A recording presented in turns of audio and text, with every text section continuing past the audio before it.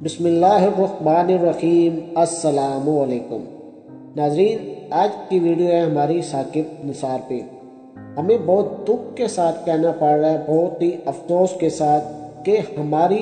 پاکستان کی عوام نے جس طریقے سے ثاقب نثار کو ذلیل کیا ہے، بے عزت کیا ہے، اس کی انتہا ہی نہیں۔ میڈیا پر تو ثاقب نثار کو بے عزت کیا ہی گیا ہے، لیکن ہماری خود کی عوام نے جس طرح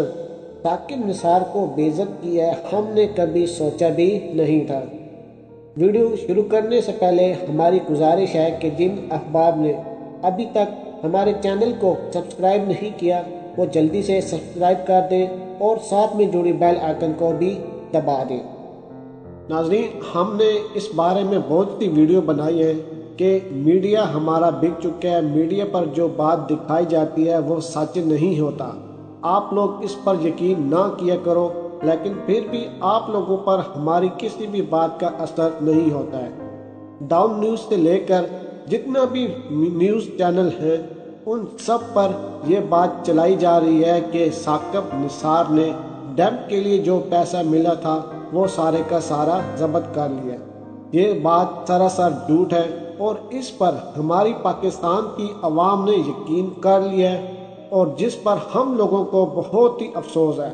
ہم سوچ نہیں سکتے تھے کہ ہماری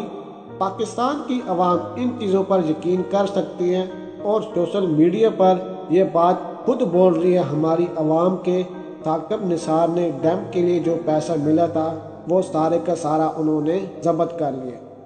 اگر کسی نے ہماری عوام کے بارے میں سوچا ہے اور ہماری عوام کو سیدھی پٹری پہ چڑھایا ہے تو وہ صرف اور صرف ثاقب نثار ہیں۔ اگر یہ صحیح فیصلے نہ لیں تو ہماری پاکستان کی عوام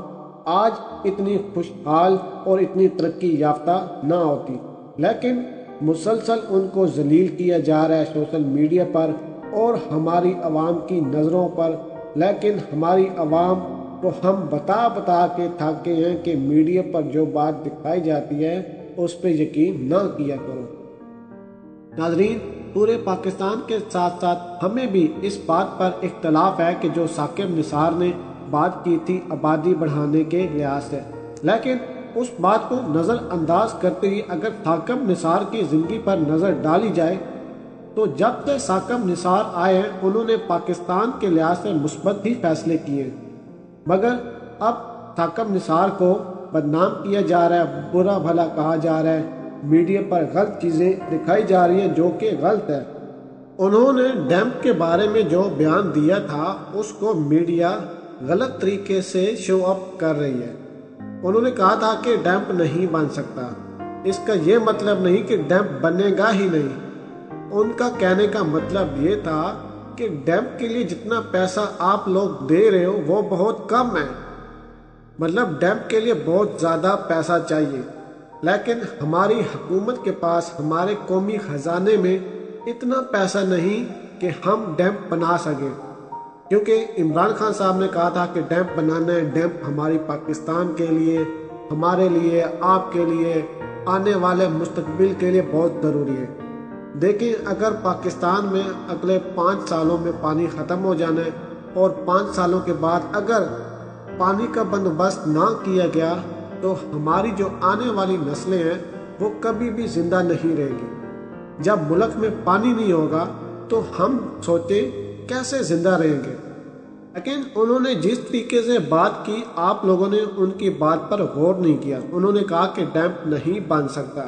اس کا مطلب یہ نہیں کہ پاکستان میں ڈیمپ بنے گا ہی نہیں، مطلب جتنے پیسے لوگوں نے انویسٹمنٹ کر دیے وہ ثاقب نثار کھا نہیں گئے، بلکہ وہ پیسے ان کے پاس ہی ہیں۔ ان کے کہنے کا مطلب بس اتنا سا تھا کہ قومی خزانے میں جتنے بھی پیسے ہیں ان سے ڈیمپ نہیں بن سکتا، لیکن ہماری قوم بے وقوف ہے اور میڈیا کو یہی چیز چاہیے۔ میڈیا تو بس ایک بہانہ ڈھونڈ رہا ہوتا ہے کہ کب پی ٹی آئی کی حکومت کو یا پھر ثاقب نثار کے بارے میں ہمیں تھوڑا سا ثبوت ملے اور دیکھیں ہم وہ ثبوت استعمال کرتے ہوئے عوام کو کیسے الو بناتے ہیں۔ یہ جتنے بھی میڈیا کے چینل ہوتے ہیں یہ سارے کے سارے نون لیگ کے ہوتے ہیں، انہوں نے خریدے ہوتے ہیں اور ان نیوز چینل میں انہوں نے اپنے بندے چھوڑے ہوتے ہیں، جن میں سے آپ ایک دیکھ لیں کہ مولانا فضل الرحمان جو کہ پاکستان کی بہت بڑی ہستی ہیں۔ مولانا فضل الرحمان دین مذہب کی باتیں کرتے ہیں اور اس کے پیچھے وہ اپنی سیاست کی دکان چلا رہے ہیں۔ یہ اپنی سیاست کی دکان کیسے چلا رہے ہیں ہم آپ کو بتاتے ہیں۔ ان کو فنڈ وغیرہ باہر سے آتے ہیں،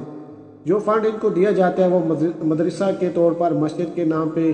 دیے جاتا ہے، وہ فنڈ یہ خود کھا جاتے ہیں۔ مولانا فضل الرحمان پاکستان کے ساتھ ساتھ ابھی بھارت میں بھی یہ بدنام ہو چکے ہیں اپنے کالے کرتوتوں کی وجہ سے۔ ہماری عوام اتنی بے وقوف ہے کہ انہوں نے عمران خان کو بھی نہیں چھوڑا۔ وہ عمران خان جو پاکستان کے وزیر اعظم ہیں، جب سے وہ پاکستان کے وزیر اعظم بنے ہیں آپ خود دیکھ لیں کہ ملک میں کتنی چینجنگ آ گئی ہے۔ ملک میں وہ اسلامی نظام بھی آنے والا ہے جو کبھی ہم سوچتے تھے۔ ملک میں جو بھی سہولیات ہیں آج ہم آرام سے اپنے اپنے گھروں میں سو رہے ہیں، کیوں؟ اس کے پیچھے آرمی کا دیا ہوا خون ہے، اور آرمی جتنے بھی فیصلے کرتی ہے وہ پرائم منسٹر عمران خان صاحب کی رضامندی سے کرتی ہے۔ ہماری عوام نے عمران خان کو نہیں چھوڑا، کیونکہ عمران خان نے کہا تھا کہ آپ اپنا روزگار چلانے کے لیے مرغیاں پالو، مرغیوں کا کاروبار کرو،